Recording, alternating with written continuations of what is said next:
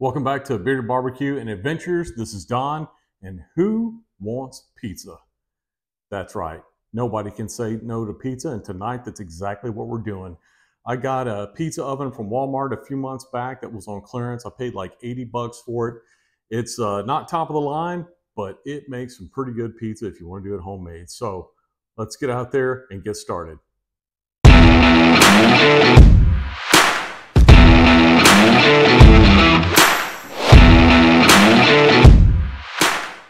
Okay, this is a charcoal grill.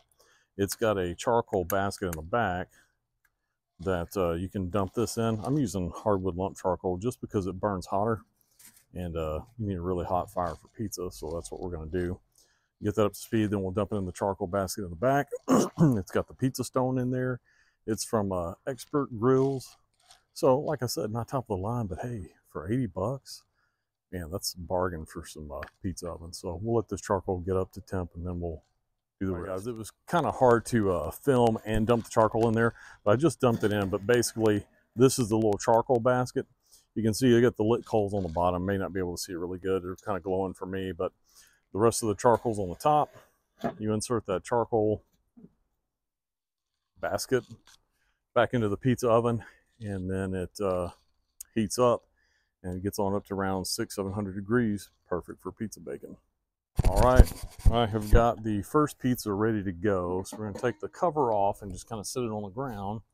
And then we're using cornmeal on the pizza peel, and that's supposed to allow it to kind of slide off the peel a little bit easier. And man, that sure did work good. So we're going to put the cover back on there and let it go for a little bit, and then we'll turn it around and rotate it and then cook it more that way.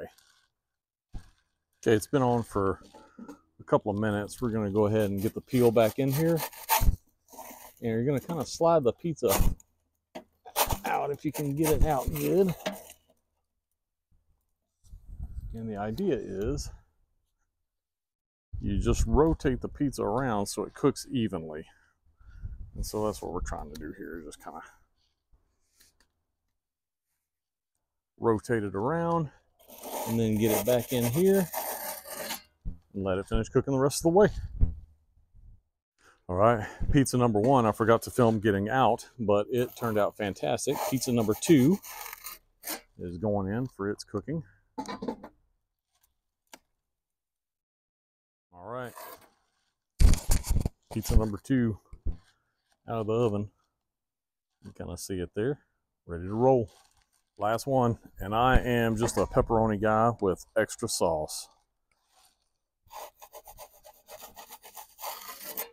All right, let's let that puppy do his thing. You may notice too that my wife and I, when we make the pizza dough, we actually didn't make it homemade, but our local grocery store sells pre-made pizza dough that comes in a ball, and you just kind of knead it out into the size and the thickness that you desire. A lot of people like their thin and crispy. We kind of like our pizza a little bready, so that's why it's thicker than probably what you're normally used to. But at any rate, we'll let this cook a little while and see how mine turns out. All right, here's kind of a closer up view of what's going on in there.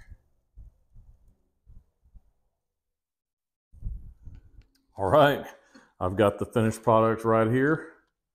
Little personal pizzas. Mine's a little bit thicker than usual, but let's go ahead and try it. Mine is just pepperoni, a little extra sauce and cheese. So,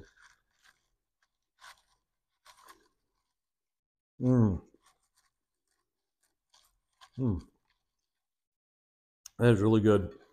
And I've done a pizza a couple of times on that grill, or not grill, but pizza oven. I'm trying to figure it out. As you can burn, I got it a little bit black on one side, but actually sometimes it looks worse than it is because I kind of like the taste of the char. It kind of gives it that homemade flavor. It's just good. I can't really explain it. But I've used flour on the pizza peel before to try and make the pizza slide, but the cornmeal does such an amazing job, and it comes off of the pizza and it doesn't stick to it and burn. So cornmeal, I forgot where I saw that, but did an amazing job. I'm taking another bite.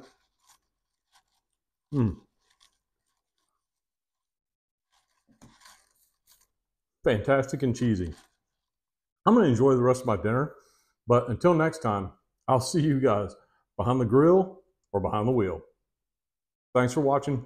Be sure to like and subscribe to the channel. I really appreciate it. Y'all have a great night.